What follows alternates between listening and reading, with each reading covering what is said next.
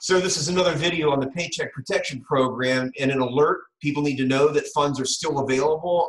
Banks are still accepting applications, a new round of applications being accepted.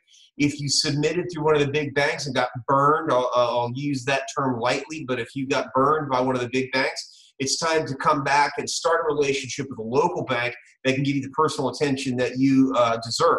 And again, there's been a new round of funding, and there were some specific provisions in the second round of funding that made availability for local banks to have these loans available to you. So again, if you felt like you got shut out, now's the time to start a relationship with a local bank and start getting yourself access to some of the funds. I'm going to share a screen now and give a set of resources that I thought was really pretty good. And this is a website here, bench.com.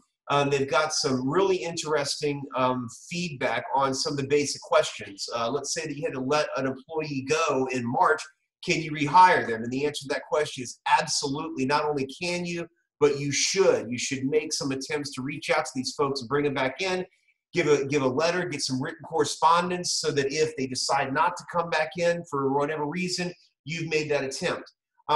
Be very clear about what the intentions of the PPP program are. The program is entitled to help you make your payroll expenses. And I really encourage people, and I'm going to drop this link in here, to read the actual interim rule. There's all kinds of stuff floating around out there, all kinds of advice. Some of it's bad, some of it's wrong, and a lot of that, quite frankly, is a function of the fact that the rules keep changing.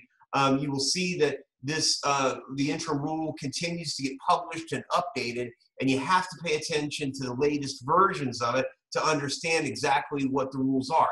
Now, the program provides a loan, and that's an important thing. It is a loan to small businesses, and the primary intent of the loan is to help you make payroll. One of the best singular pieces of advice I can give is to, when you're making your application, be very careful about the details, number of employees. If you're using a third-party processor like ADP or any other payroll sites, they have the reports that are already necessary for you to run out and give to your bank. Now you make your certification. Again, one of the critical things I think people need to understand is you make that certification on the application that you need the loan to sustain, but then you also make the certification again once your loan has been approved. All right, you need to look at your business. If you're seeing business crash, your business coming in, revenue crashing, that's appropriate. If, on the other hand, you've been able to reconfigure and recalibrate your business and your business is stabilizing, or at least you're making a little bit more, some people, then you are not eligible to accept the loan. Now, what can the loan be used for? Now, one of the most important things you can do is when you get the loan, have a separate bank account that was established and the loan proceeds were deposited into there.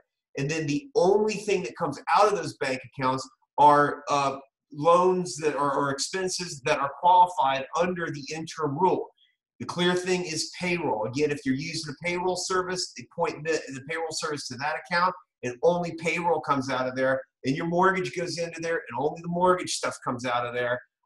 There are going to be audits of loans. There are going to be some very specific record-keeping requirements. And if you've kept the loan proceeds in the ins and outs really simple, it should make it easier for you to go through the audit and to get the forgiveness you're looking for. Now, all of it may not be forgivable. If you haven't been able to use all the expenses for payroll and the other things, then it may not be forgivable. That's fine. It just converts to a loan that's payable over a 2-year period of time. But again, the most important thing for you to do is to take a look at the link to the final rule that's right here. And again, I like this other site here that has some nice, easy to understand answers, always checking back to follow up.